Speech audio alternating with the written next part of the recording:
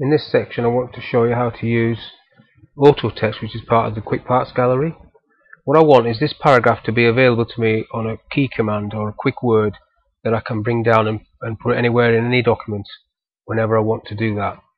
I'm just using a small paragraph, but you can actually do this for diagrams, for 10 pages, for short phrases, for your names and addresses and things like that. There's lots and lots of uses for this feature that I'm going to show you. First of all, I need to double click in the margin. Not let me double click in the margin, so I'll just highlight it. Highlight the paragraph that I want to use. I'm going up to the Insert tab. I'm going across to Quick Parts. When I've clicked on Quick Parts, I'm clicking on Save Selection to the Quick Parts Gallery or Quick Part Gallery.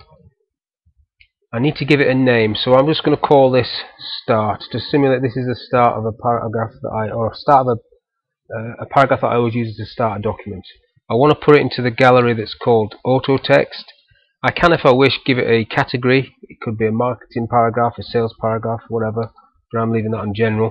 I'm going to put it in the normal template so that it's available for every new Word document that I create. I'm then going to click OK to that, and then I'm just going to delete that paragraph.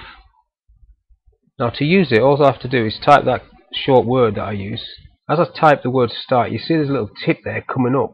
I can either press Enter, which will bring that paragraph down, or I can press F3.